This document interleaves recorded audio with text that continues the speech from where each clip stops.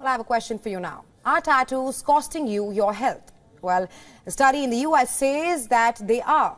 The study claims that 90% of tattoo ink contains chemicals that can cause organ damage.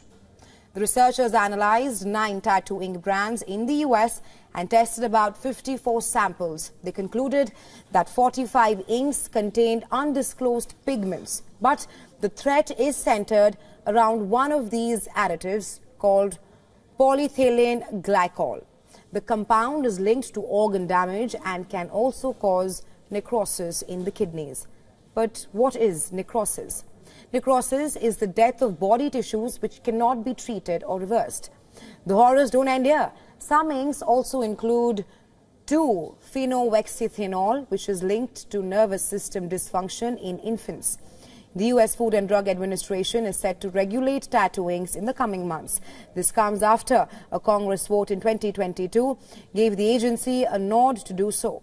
The decision followed multiple reports of illnesses caused by these inks.